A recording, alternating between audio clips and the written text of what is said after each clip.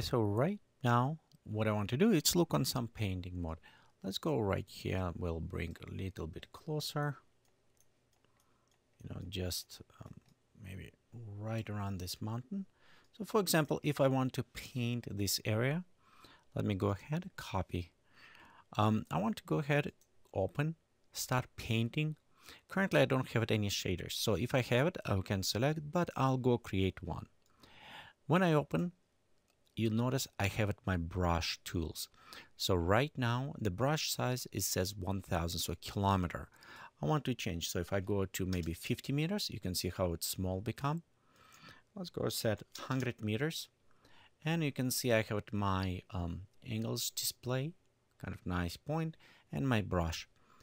I can also use instead meters, just a relative brush size, but I think that meters will work just fine for this. Also, we have it set flow and the colors. Let me go and change the colors example, something to more maybe grassy green. We also rename this share to the grass.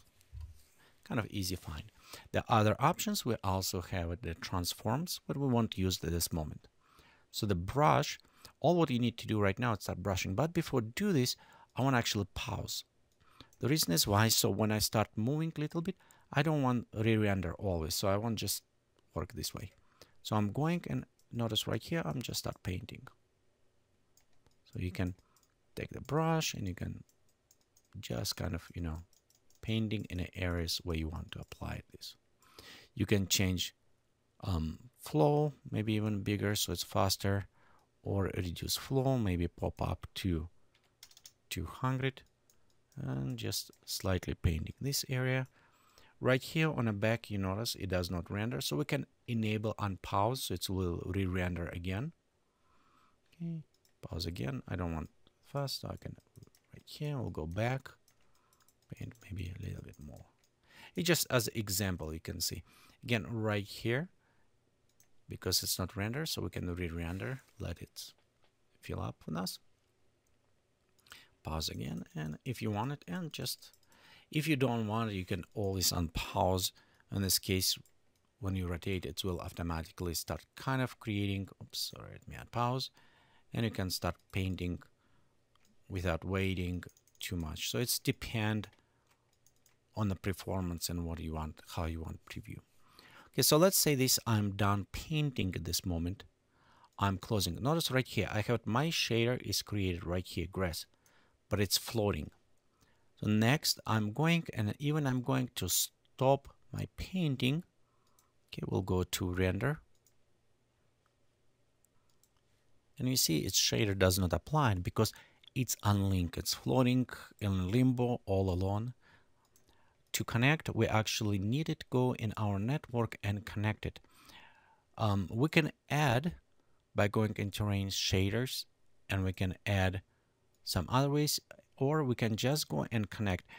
If we connect above, it will be below. So we need connect from here between our planets. So I'm going to connect this area, and I'm just going to connect right here. So notice right now, because we connected, it's display in a shaders in right position. Because if we move up, it will jump right here. It's why I don't want it. I want to move down. Remember, this is top. And now we have our painting applied. And a nice thing, because it's grass here, we can still have it all these brushes as we applied. However, it does not have some of the altitude and other effect. So in some cases you want to create a layer, just like for example surface shader, create maybe transparency applied to this layer, work with altitude, and after take a grass and apply it to this if you want to work with altitude. But overall right here you can see we applied. Let's put it inside the shader area. We have it ours, and you know what, let me do it this way. So I'm going to add surface layer. Okay, we can take actually let's do remove apply color, so it's kind of all this. So we can take and apply child to this. So right here, input mode, mask node. So for example, if we're going, and again, if you don't like, or if you don't know, you can always add. And for example, you can see, okay, let me go ahead and bring this closer. So we have our surface. Actually, you know what, let me do. So we have our surface layer right here. We can go to create child to this.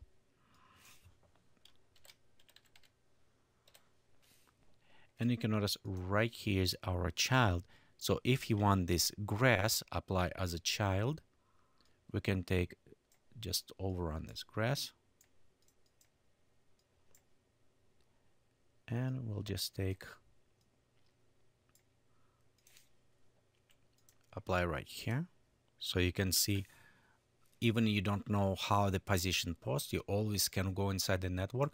So now our grass applied to the surface. So I can go inside the surface, go to the, for example, slope, and work this way and apply my paint. You can see layer to the specific slope that as my surface. So I still have it painting, but I still now manipulating and adjusting. So just showing you how you can work with a node and painting. But overall, right here with our painting tool that we created, you can easily open brush, painting in some specific areas. And when you're done with this painting, you just can go inside and working directly, or by using as a child, work with the surfaces and other areas. Okay, so thank you for watching this tutorial from Geekatplay Studio, and please remember visit us on the web is www.geekatplay.com.